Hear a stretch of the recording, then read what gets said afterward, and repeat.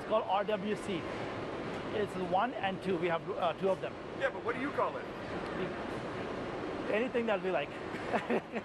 October 8th is the first time ever that Amazon's YYC4 Robotics Fulfillment Center in Calgary Southeast will be tested for Amazon Prime Big Deal Day.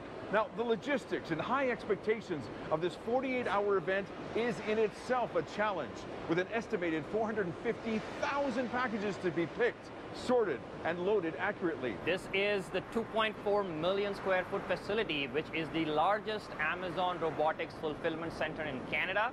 What that means is it allows us to fulfill our customer promises the fastest way possible to our customers. The site employs over 2,000 Calgarians in tech and warehouse jobs, providing opportunities for growth. Grab the box. Box.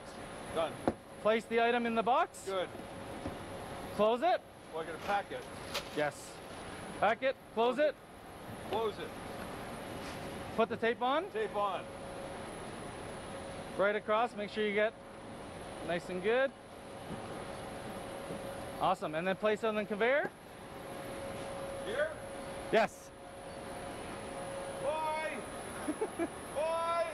Calgary becomes one of our biggest hubs right now in the West. It allows us to geographically fulfill not just Alberta, but everything towards BC, Vancouver. It allows us to fulfill towards Winnipeg, and then a very small but still a significant portion even out towards the east.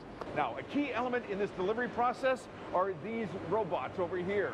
They help associates, and in this 2.4 million square foot building, it's like a scene from an automobile manufacturing floor. You got the lights, the robotic arms, the precision-like movements. We make sure that all the toads are on the line, and the machine picks it up with its arms, and it puts it onto the pallet behind me over here.